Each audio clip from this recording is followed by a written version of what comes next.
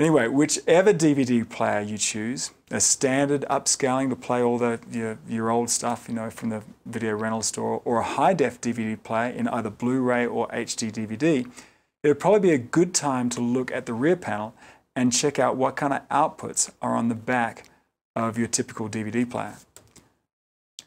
Here's a typical rear panel of a DVD player. We have both video outputs and audio outputs, and a cool multimedia interface that does both. Let's go ahead and start off with the video outputs here. Now, like most DVD players and video sources in general, there's that word again, source. This is a source. Stuff comes out of it. In this case, movies come out of it. The video images come out of these outputs, and that same video signal comes out any or all of these guys here. You can take the video signal out using the composite output here with a typical RCA cable, just like this. A better way to do it is to use an S-video cable like this that breaks up the signal in brightness values and color values down the different pins inside here. So you can connect up on an S-video cable like this and take it out S-video.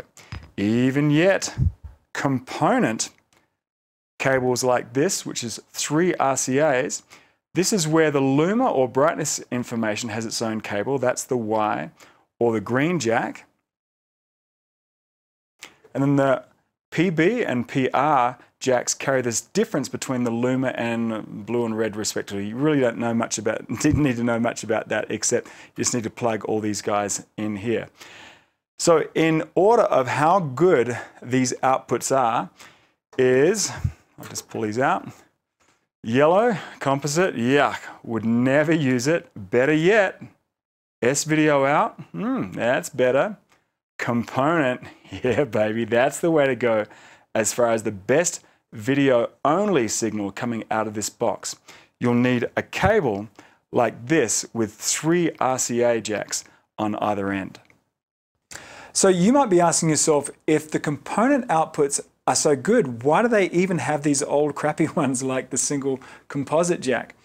Well, as a DVD player manufacturer, they want to be all things to all people. Imagine you wanted to connect a DVD player to that old junky 13-inch TV in the guest bedroom.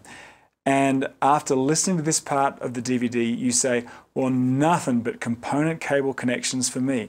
But you know what? That decade-old little 13-inch TV doesn't have component inputs. Okay, well, S-video. You have a look and it has no S-video inputs. To your shock and horror, the only available input on your little dinky 13-inch TV is composite, that solitary little yellow RCA jack. Your choice has been made for you. Some aging pieces of your home theater setup may only have certain input and output jacks. That's why the DVD player has to have them all. They don't know whether this DVD player is going to go into a state-of-the-art installation or a kid's bedroom connected to a 10-year-old junky TV.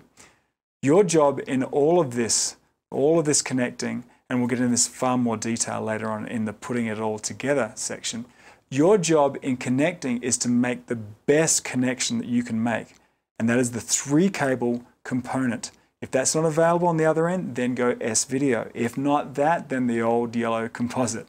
And again, don't worry about how we'll connect. We'll look at that in complete detail in putting it together section of the DVD. I just want to familiarize you with these connections and what they look like in each part of your home theater setup.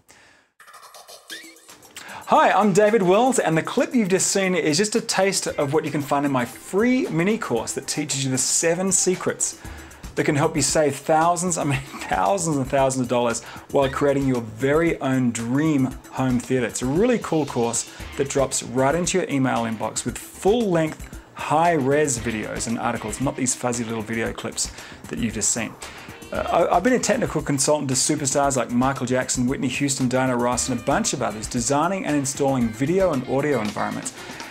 And I'd love to just get that same cool information into your hands that can help you build a home theater setup of your dreams within a budget that you can afford. Anyway, go to besthometheaterguide.com and sign up for the free mini course, and you can get the first full-length, high-res video immediately with accompanying article, and I'll send the rest every few days so that you can learn at your own pace. That's besthometheatreguide.com. Sign up and I'll see you in a couple of minutes.